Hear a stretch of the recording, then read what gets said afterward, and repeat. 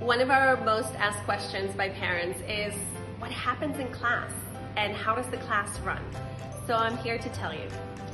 Each class in BallroomBees, we start with an introduction, a bow for the boys and a curtsy for the girls.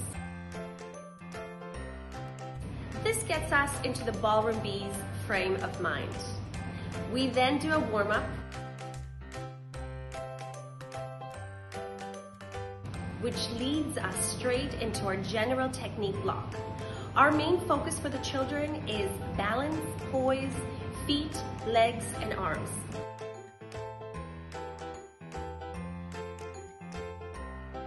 After this, we like to do 1 or 2 fun dances or dance games to loosen ourselves up before the ballroom specific part of the class begins. But most importantly, we always finish with a dance party.